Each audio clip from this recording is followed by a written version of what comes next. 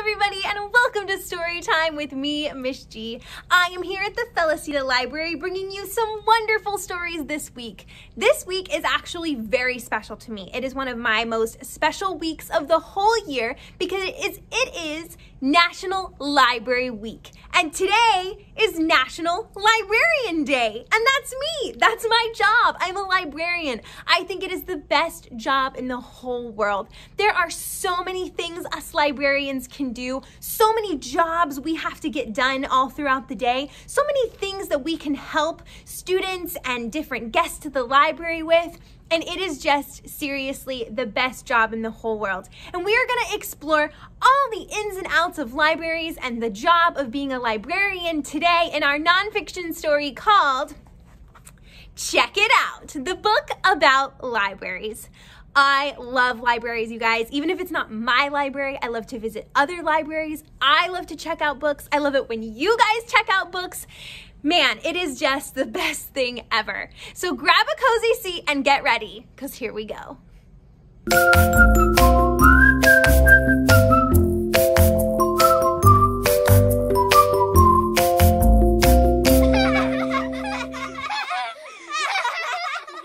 Check It Out, the book about libraries by Gail Gibbons. There are small libraries, and there are big libraries. The biggest library in the United States is the Library of Congress in Washington, D.C. Most books published in this country are kept there. Millions and millions of books.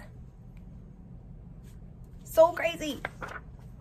No matter what its size, a library is filled with books and information. The word library comes from the Latin word for book, liber.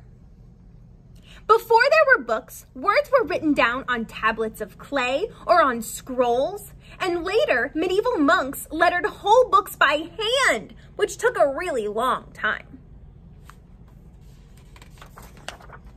Now libraries have printed books. Modern printing presses print thousands of books in just a short time. See, this printing press is making page after page after page, and it forms them all into the books like we know. There are different kinds of libraries. Public libraries and school libraries have books and information about everything you need to know. Other libraries have special collections of books. This one up here, you can see, is a home library. If you have a shelf with lots of books on it, or even just a few books, you have a home library. A library right in your very own home. It's pretty amazing. There are all kinds of books in a library. Finding the kind of book you want takes practice. Librarians are organized in different ways. If you are looking for a particular book, you can ask a librarian to help you. So if you came to me and said, Miss G, I really want to read books about outer space, I could take you to the perfect section to find books all about outer space. Or you can use the catalog, a book catalog, or a computer. You can look books up on your iPad from the library and see exactly what you would find in the library, but on your iPad. Pretty cool. A book can be read at the library, or it can be checked out and taken home. To keep track of who has the books, libraries use either a computer, a library card, or sometimes just your signature. So you can sign for it. When books are returned, they are checked in and placed back on the shelves for other people to read. If a book is not returned on time, or if a book is damaged, the library usually charges the reader a fine.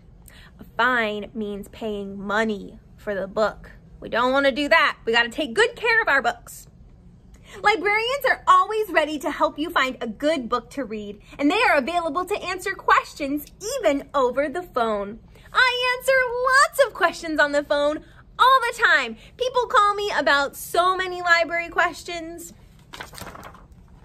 Librarians get books and information from lots of sources. They select materials by reading reviews, listening to suggestions, going to meetings, and looking at catalogs. Librarians must follow a budget. Most of the money in a library budget comes from taxes. I am so lucky because I get to pick out all of the books in my library, and I love hearing suggestions from you. If there's a book you want to see in the library, you should tell me, and I'll make sure that we have it for you. Sometimes people donate books to the library. Some people donate their time, volunteering to help with tasks that keep the library running smoothly. Many libraries have groups called Friends of the Library who assist the library with special projects like raising funds. Have you ever gotten rid of some of your old books that you don't read anymore and you just wonder where you should put them? You can always bring them to me and I would see if they would work to have in our library.